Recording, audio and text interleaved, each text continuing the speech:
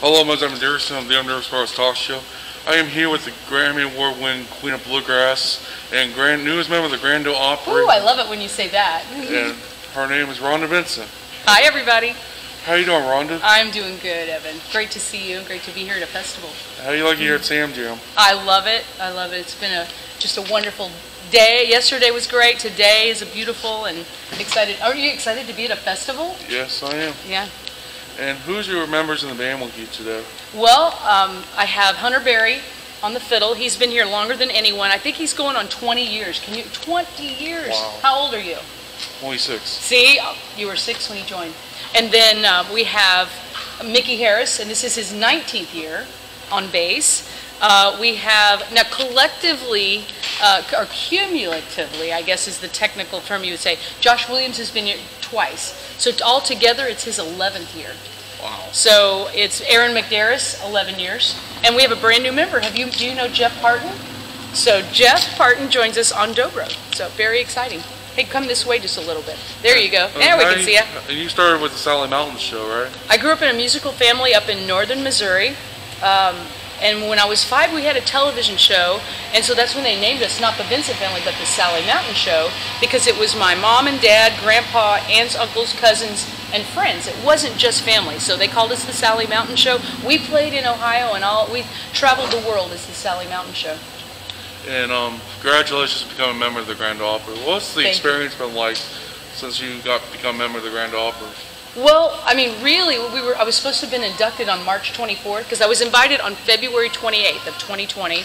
Ironically, the induction was canceled.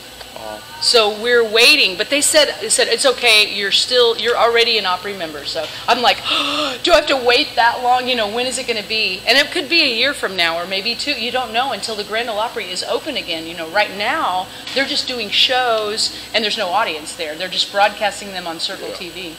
And let's talk about your 2 singles out on Upper Management Records, right? Right. Yeah. Like I Could one of them. Like I Could was the first single, written by Grand Ole Opry star Jeannie Seeley, Aaron Enderlin, and Bobby Tomberlin. And what was the other one?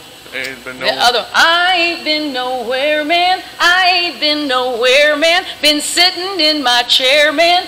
Growing out my hair, man. Sleeping, I've done my share, man. I ain't been nowhere. And then see, there's so many verses. Let's see if I've been to bedroom, bathroom, living room, dining room, attic, basement, all the. Just to find an old room, hallway, driveway, same place as yesterday. See, I can't remember it yet. I have to read it.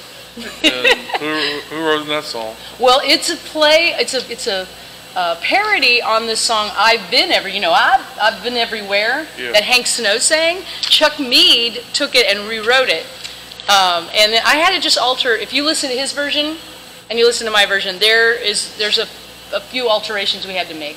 Yep. He kind of had some things that I couldn't sing about, so. Yeah, that's fine. And what's the website everybody can know about your tour dates and everything? You can find everything Rhonda Vincent at rhondavincent.com. And we have all of our t-shirts. You know, we have new t-shirts. Maybe we check out my shirt. I love this shirt. And you know what? Blue's my favorite color, so it's really pretty. It's designed by Jonathan Carroll, KY Grass Life. Ooh, I love it. And please go to kygrasslife.com for the t-shirts. Like this one and much more. That is, they are adorable. I love them. And thank you to Jonathan Carroll, by the way. Yes. But rhondavincent.com, you can find out everything there. Or join me on Facebook. Do you have a Facebook page? Yes, I do. I think I saw it on there. Yep. And is that where your show is broadcast? Yeah, it's also on YouTube. Okay. Yep. And thank you so much, Rhonda. Thank you very much. You're welcome. And please be sure to check out Rhonda Vincent on the road this year and next in 2021. And check out the website, it's rhondavincent.com. And hang on, just stay right there, Evan. They can't see my shirt, so I'm going to hang on to you. Ooh, about that. There we go. Now you can see my shirt. There we go. There we go. Thank you so much. I'm Evan Dickerson from the Bluegrass Talk Show. Here with Rhonda Vincent, Grammy Award-winning Grand Ole Opry member Rhonda Vincent. How did you become Queen of Bluegrass, by the way? Well, it was 2000, and my first album for Rounder came out. It was reviewed by the Wall Street Journal, and they wrote in there, Rhonda Vincent, the new Queen of Bluegrass. It's just kind of stuck ever since. It's, you know what, it's a fun title to have. Yeah. And then it was years later, it's a festival in Iowa, and they said, you know what, you need to be officially crowned as the Queen of Bluegrass. And they had a ceremony, and they gave me this beautiful crown that I have. Maybe, do you think I should wear it everywhere? That's up to you.